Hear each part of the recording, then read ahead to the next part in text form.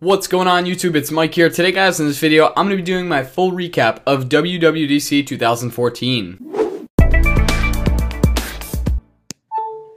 So today is Monday, June 2nd, 2014. As you guys know, Worldwide Developers Conference 2014 from Apple in San Francisco started today. If you didn't know that, I figured I'd tell you. But basically, it's a conference that goes on for 5 days for mainly Apple developers and third-party application developers as well. But the first day of each conference every year is always the most important to me and a lot of other people, because Apple introduces, most of the time, 2 different OSs. Or if they don't introduce it, they just kind of revamp them. And that is iOS and OS X. And today they brought along iOS 8 and OS X Yosemite. And as you can see here, I'm on Apple's landing page, and in this video I'm going to give you a full recap and overview in both iOS and OS X. So I'm actually going to begin with iOS 8 because that's sort of a small one. The main big one was actually OS X Yosemite, believe it or not. You see, iOS had its turn last year with iOS 7 with the major design change, and this year was OS X's turn. However, iOS 8 still received a lot of really cool new features and updates, so in this video I'm going to go over them, and then later on we'll get to OS X Yosemite. But anyways, for now, iOS 8, here you are, we're on Apple's landing page, and sorry for looking in the different direction, filming from my MacBook webcam, but I'm looking over at my second monitor next to it. But here we go, we're on the iOS 8 landing page, and it says iOS 8 preview, huge for developers, massive for everyone else. And what they mean is by huge for developers isn't because these are actually beta versions of iOS 8 that they're now releasing, like beta 1 came out today, but it's actually something completely different. And with iOS 8, they're introducing a whole ton of new developer features and stuff like that that will help developers continue to create third-party applications and other things to integrate into iOS, as well as extensions with things like Touch ID, camera, and a ton of other stuff as well. So there are actually several main things that are new. As you can see, is this little nav bar at the top, and you know, there are hundreds of features, I'm sure, but in this video I'm going to go over these main ones that they actually introduced today. And the first one is photos. And now every photo that you take is on all of your devices. So for example, that helps me a lot. I take all of my photos on my iPhone 5S, but now with iOS 8, I'll be able to bring them over to my iPad mini as well. And Apple also demoed a program, as a matter of fact, it's called Photos, for Mac OS X, which will be eventually put into OS X Yosemite. They introduced this new application called Photos, even though it's not new to us iOS users, but basically it lets you sync your photos from your iPhone, your iPad, your iPod Touch, and your Mac, and it all goes back and forth, so all of your photos are in one place. No need to send them to each other anymore. It all just works. Next up was Messages, and Messages actually got a lot of features. If anything, besides the developer portion of iOS 8 actually got a lot of updates, it was definitely Messages. So you can see here it says actually LOL, OL, laugh out loud, literally out loud. And basically what they're trying to say here is they've added some features where you can actually do little voice recordings, as you can see by this little picture here, and you could send them right away to whoever you're actually texting, and you could just communicate back and forth exactly through that. You could do the same with videos. You could quickly film a video and then you click this little arrow and it just sends it right off. So it's pretty cool what they're actually trying to do. So now you don't even have to type. You could just do voice communications back and forth, you know, without even making a phone call, and it's nice and clear too. You can also share your locations now, and this can also be done with group chats, and they've introduced a slew of new features for group chats. You can now leave group chats, you can add people, I think you can remove people.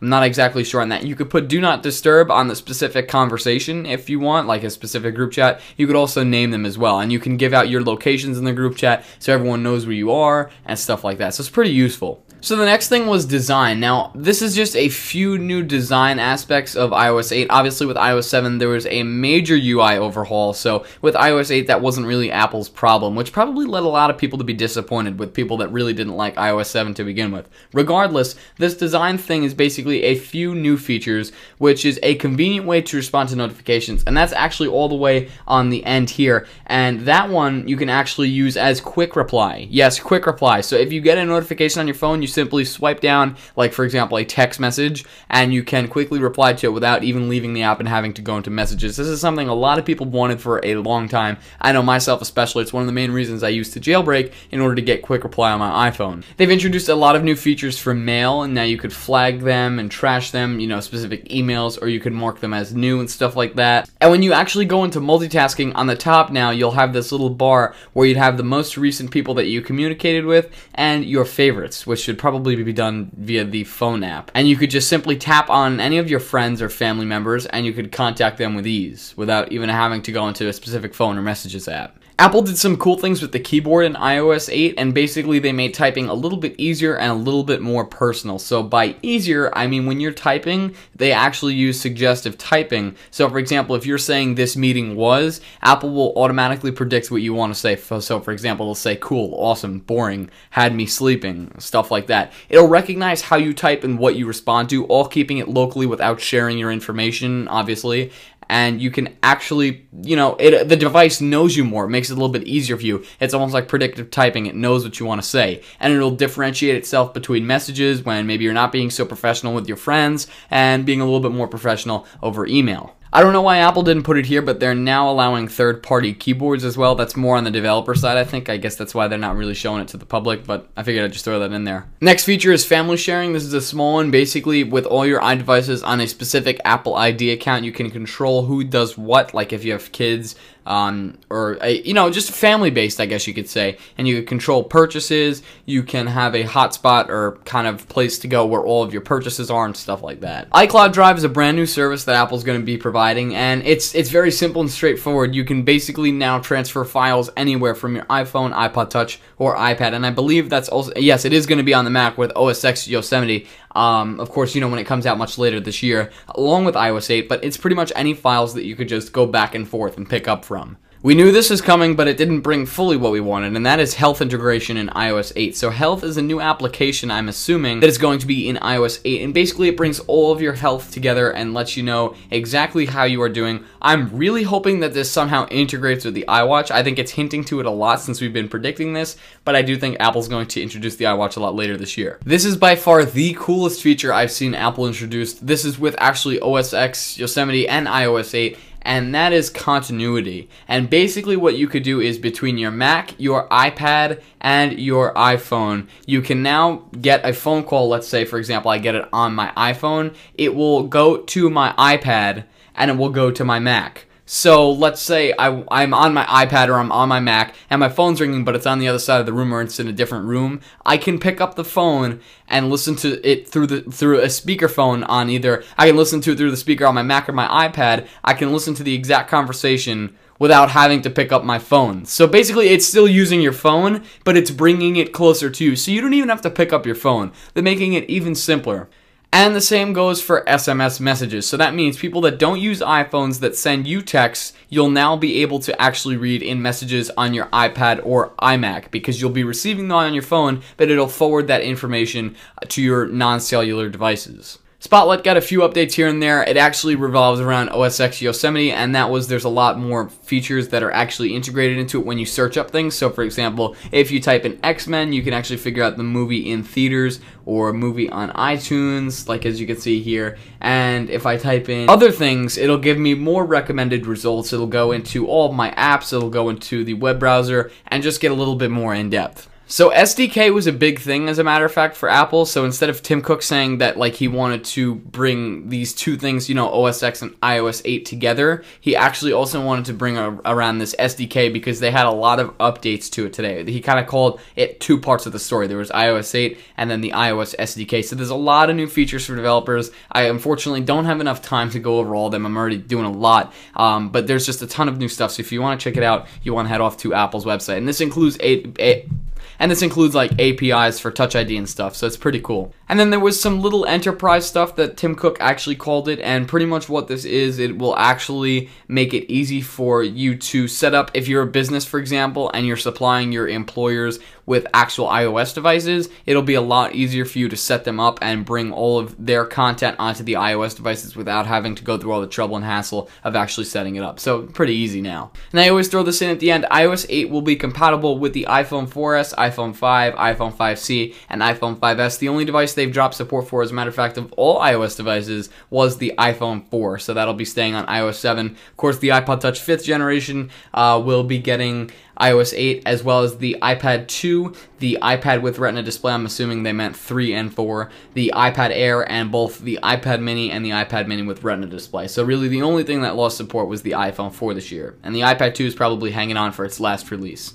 Okay, so that was iOS 8. I know that was a lot, but it really wasn't that much as you would have thought. The keynote was very quick for iOS 8, so now we're going to get into OS X Yosemite, which I'm looking forward to most getting into. So we're going to navigate to their landing page right here, and this actual background that you could see here was revealed last Friday, and of course, you know, Apple goes by California landmarks now versus big cats, so we automatically knew that it was going to be called Yosemite. So the big thing with Yosemite is the design update, exactly as we predicted. It's completely different, literally, and like I was saying in my recap video the other day, my final predictions, it literally marries the two iOS 8 and OS X Yosemite. They're literally the same. You'll ever feel in a different environment, kind of like we do now with OS X Mavericks and iOS 7. So the title is Redesign Interface, completely new, completely Mac. I'm not even going to read the rest there, but just look at this. Look at how different this looks compared to if you're comparing it with my actual desktop, my actual dock right here. So everything is different. It's got that sense of translucency, as usual, transparency. And, you know, we could see here that we have the phone call at the top, like I was telling you before, that's with an actual iPhone itself. You know, the dock is all new. They got all new icons for the first time in a very, very, very long time. Even Finder was redesigned, which I found incredible. They literally went into every little detail, and it's really going to make you feel like you're using your iOS device now, which is really great, and it'll probably have you wanting to be in Apple's environment fully. It's also like a marketing type of gimmick. So, I mean, I could sit here all day and get into this. There's just a lot of new features in all of the applications. They basically redesigned OS X from the ground up, just like they did last year with iOS 7. You know, there are a lot of new Safari improvements, which will actually have me switching, I believe, from Google Chrome to Safari based on how nice it is. There were tons of Mail improvements where you can actually now go into Mail and you can, let's say you attach an image, you can now draw on the image with your trackpad. You could sign papers and stuff like that. It's really cool. I wish I could get into all of it. Messages, as I was going over before with iOS 8, and now you can, on your Mac, you can send SMS messages. You can also make a phone call from your Mac, I believe, as long as your iPhone is in range and connected, of course. That goes for the same with SMS too. And of course, iCloud Drive, as I said before, that's like your central hub for all of your files, so you'll be able to access everything. Here's just a brief look at Mac and iOS connected like never before. Like I said, this is by far my favorite feature. As you can see here, there's a call coming in on an iPhone 5S, and as you can see, it lights up, not like crazy, but there's just a little notification in the top right of this MacBook here that a call is coming in. And like I said, you could just click accept, and immediately you start talking through your Mac as if you were talking through your phone, though. It's literally the coolest thing. And here it tells you a little bit more about the phone calls and SMSs we were discussing before.